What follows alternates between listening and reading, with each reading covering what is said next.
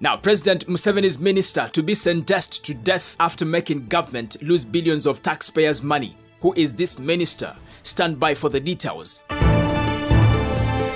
Thank you so much for subscribing to the Buzz UG, and in case you haven't, kindly subscribe and also tap on the bell for all the notifications. My name is Melody Milo, aka Fuller.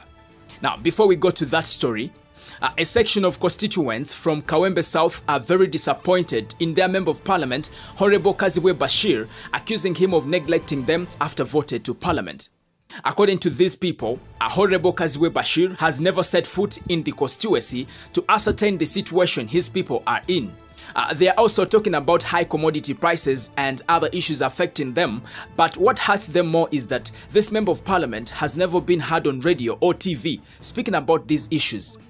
They have also written a letter reminding him that when he was looking for votes, he promised to fully address their issues such as education, employment, and many others. Now, the teams that campaigned for him said they were used and dumped by this Honorable Member of Parliament after reaching on top. Well, we all know that when people complain, then you just know there is a problem. Personally, I think Honorable Kazibwe Bashir, you need to get back to the people that forwarded you to Parliament, other than distancing yourself from them. Keeping quiet when your people are going through hard times is not really good. In other news, a section of members of parliament, both in government and opposition, are calling upon the finance minister, that is Matia Kasaija, to resign immediately after admitting to have made a mistake which resulted into government losing 10.6 billion Uganda shillings.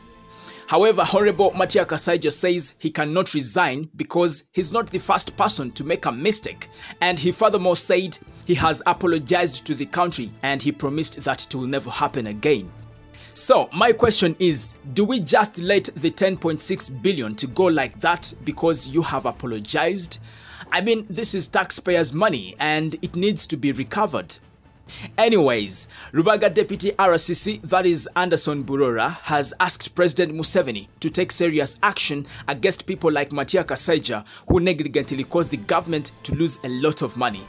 He suggested that Honorable Matia Kasaija should be sentenced to death as an example to other government officials.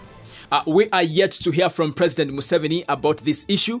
However, a big section of Ugandans seem not to be expecting a lot from President Museveni. Anyway, I'll keep you posted right here on the Buzz UG. Well, in other news, 11 UPDF soldiers were involved in a fatal accident which occurred in Moroto district.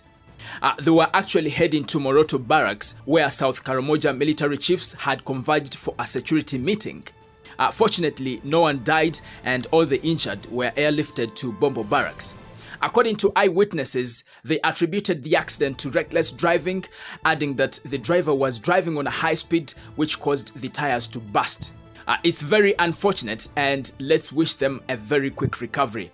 Well, that is it I got for you on the Buzz UG, and in case you haven't subscribed, kindly do subscribe and also tap on the bell for all the notifications. We are still looking at our target, which is 20k subscribers, and I see we are pushing. Yeah, we are soon getting there. So make sure that you be part of the family 24/7, and you can also share the link to your other friends so that they can subscribe and also stay updated about what's happening in the country. My name is Melody Milo, aka Fuller. Thank you.